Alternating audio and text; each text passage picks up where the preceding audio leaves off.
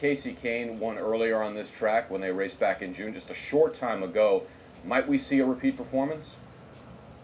Well, I think Kane will certainly be up front.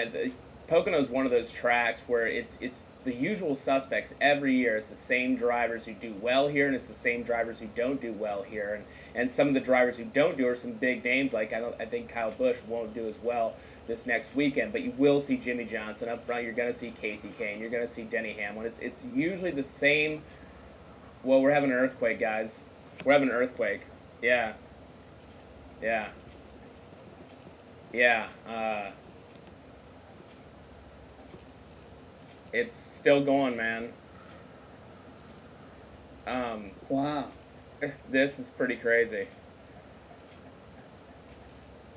Are you guys okay? First one that I felt.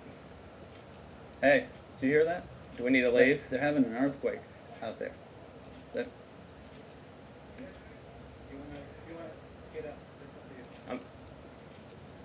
Wow.